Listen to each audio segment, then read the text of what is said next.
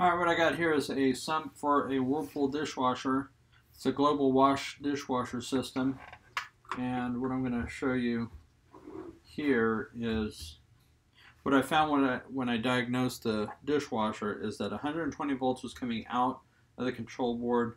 Used my low Z to confirm it was good voltage, and it was. So I knew that the motor was defective, and the price of the motor is pretty much the price of the sump. So I just replaced the whole sump. It's easier that way, and it costs the same. So why not? So what I'm going to do is I'm going to open this pump and see why it's defective. Now you see here there's two pins, right? And here I'll show you the tag also.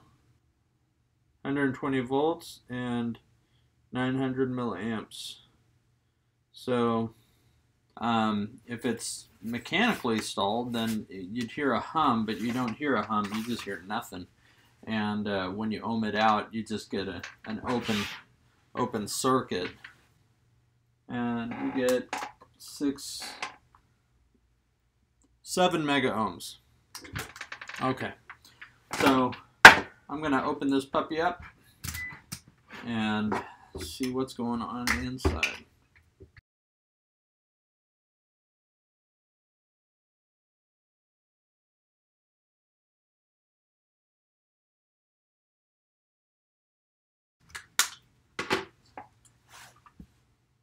Okay, I'll let you take a look at that.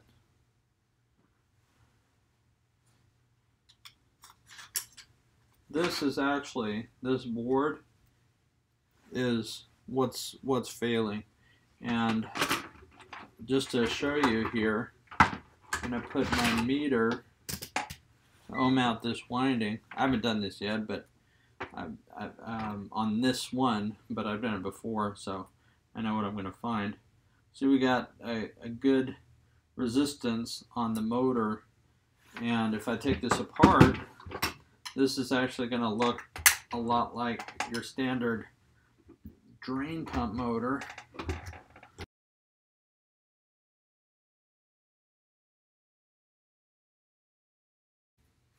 Alright, so I managed to get a drain pump over one that I hadn't destroyed from my previous project, and that was for the transformer, drain pump to transformer video.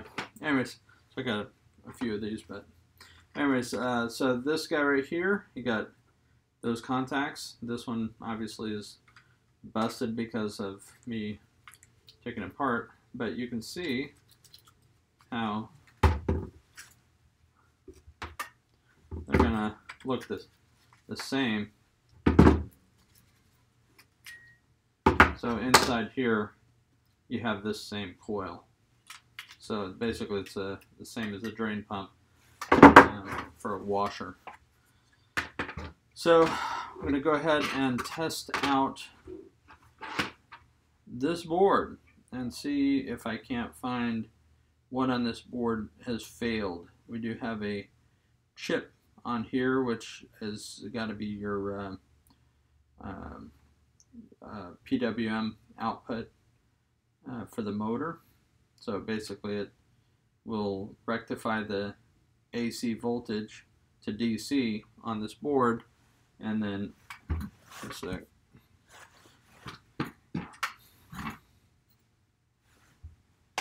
so on this board what's going on is we have the AC being rectified to DC.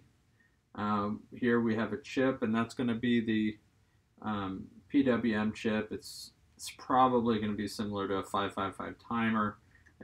And here on the end you're going to have a Hall sensor. And that's pretty much it. I'm going to check to see if I can't find any of these parts that are defective. And if not, then the chip is going to be what's failed on it. So here you have a thermistor. I'm going to put the camera down here so you can see what's going on.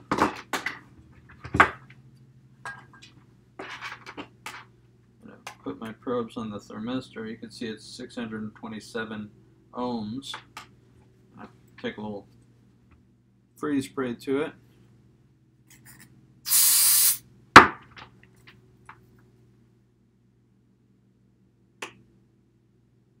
You can see it's changed its value. So a thermistor must be for overheating, overheat sensor for the board. The actual motor should have a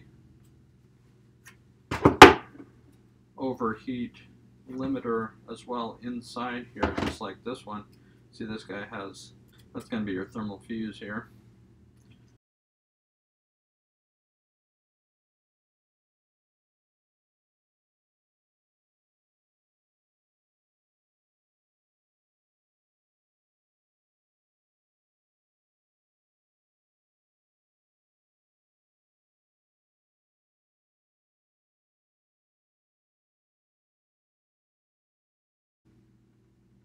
So I tested the components I could, the resistors, the diode, thermistor. Unfortunately, traces, you can't see the traces on the board, which is a real pain, because that would be nice to be able to see what goes to what, but they decided not to do that. So there's a Zener diode where it says DZ. I tested that.